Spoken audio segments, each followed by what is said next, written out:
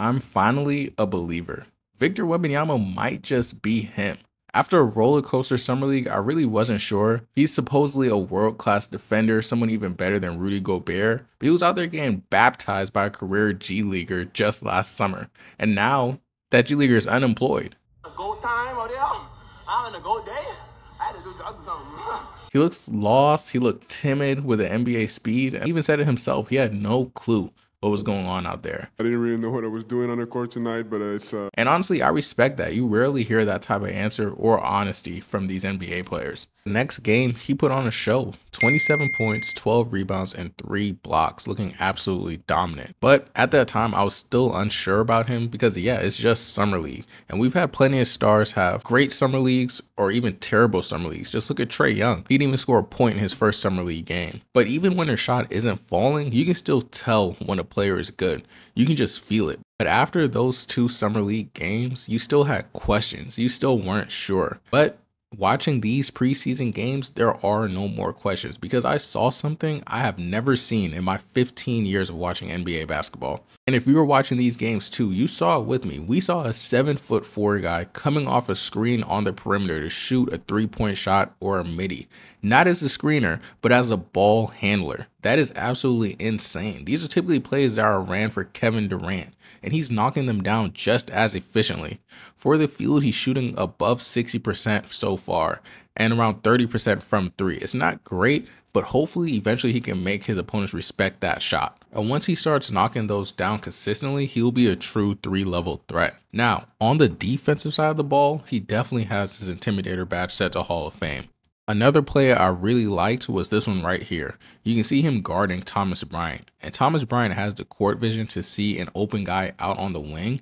But all Wemby needs to do is take a small step to the side and raise his other arm. And he's applying pressure to 2 players at once. This type of length pause is going to give him so much defensive impact. Hey, if you like talking hoops, make sure you subscribe. And leave a comment. Let me know how you feel about Wemby. I respond to everyone.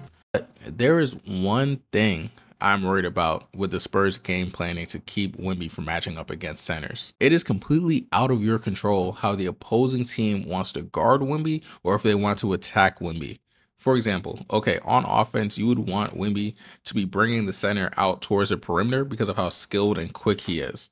But what if they don't? What if they're playing someone like the Grizzlies and they stick JJJ on him and let Steven Adams come help side once again to the paint? There are a good amount of big wing defenders who have the size to give decent defense on Wemby and who do have the footwork to keep up with him on the perimeter. So I could definitely see teams giving him tough perimeter jump shots and letting him have those, especially if he's only shooting 30% from 3. And a lot of these threes weren't very contested in the preseason. We currently know Wemby can't force his way into the paint, especially in a half-court setting, and even more so if he's the ball handler. His postgame is not great, and we can contribute that to a lot to his size and his thinness. So if you're a team who has a big versatile wing like a JJJ, a Jaden McDaniels, a Draymond Green, or even a Ben Simmons, any team with a large wing and a decent center can take that pain away from him almost completely. Unless he can bring that 3-point shooting percentage closer to a 36-38%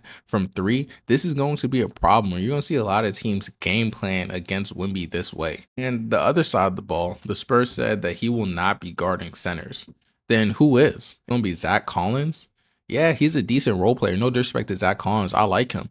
But he's definitely not a Giannis or Embiid stopper. And I know pretty much nobody is. But what if these teams want that Wemby matchup? For example, if I'm the Bucks, what if I want to target Wemby? How many times can I get Wemby into a screen action to get Giannis onto him? How long can you be in a screen action guarding guys like Embiid, guarding guys like Giannis before you're tired and you're out of gas? And do you have the mental strength to be able to see yourself getting dunked on maybe 1, 2, 3 times, maybe even an and one, and still perform your best on the other side of the court? We don't know yet. We don't know how strong his mentality is currently. And I think there's only so much hiding you can do. And we won't really know what he's capable of until he goes up against these elite bigs. And I'm definitely looking forward to see how it goes. It'll be an interesting matchup for sure. But as of right now, Wemby has definitely put the league on notice.